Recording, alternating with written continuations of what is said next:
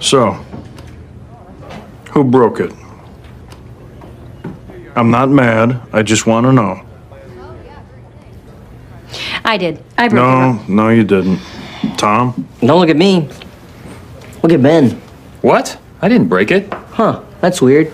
How'd you even know it was broken? Because it's sitting right in front of us and it's broken.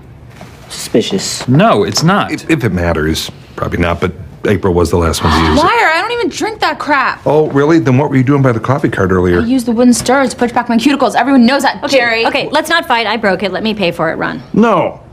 Who broke it? Ron, Don has been awfully quiet. Really? Yeah, really. I broke it. It burned my hand, so I punched it. I predict 10 minutes from now, they'll be at each other's throats with war paint on their faces and a pig head on a stick.